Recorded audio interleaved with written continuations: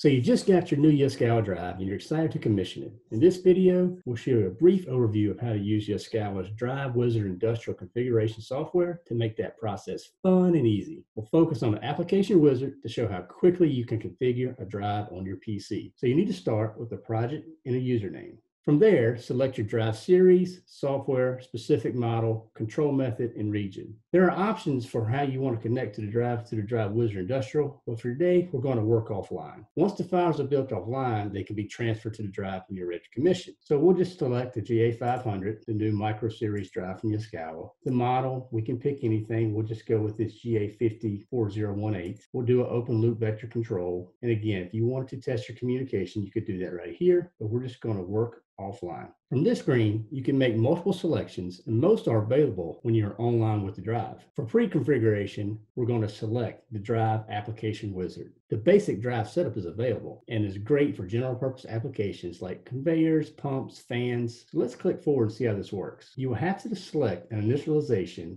to move forward. Let's just go to 2-wire control. The main screen gives you an overview of the selections you'll need to know for complete configuration. If you do not have this ready, we suggest you review the application requirements prior to proceeding. Once you have this information ready, you can proceed to the speed reference selection.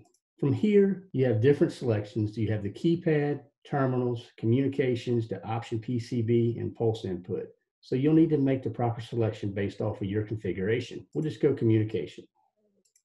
You'll need to know how you want to start and stop your drive. Again, the keypad, this is a 2-wire control or 3-wire. Communication or the PCB. To be consistent, we'll go to our communication. You need to set the external fault. You may not have one used, or you can have it normally open or normally closed.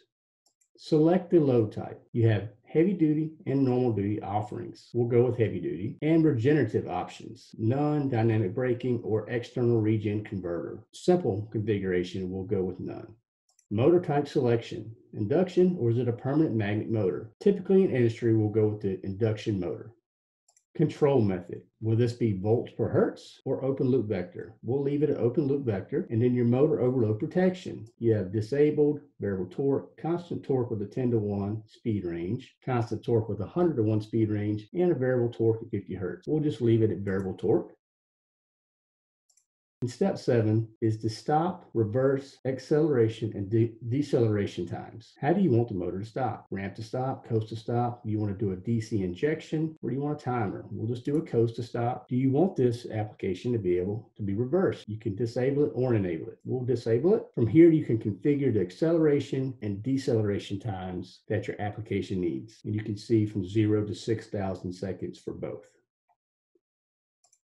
Once you have the selections complete, you can transfer the parameters to an active project, at which that point could be downloaded to the drive when you're ready to commission. Drive Wizard Industrial is a great tool to make configuration and commissioning of a VFD simple. The software is free from Yaskawa, and ECO has a team available to support with any additional questions you may have. Let us know if this was helpful, and stay tuned as we're developing more tools to make your job easier.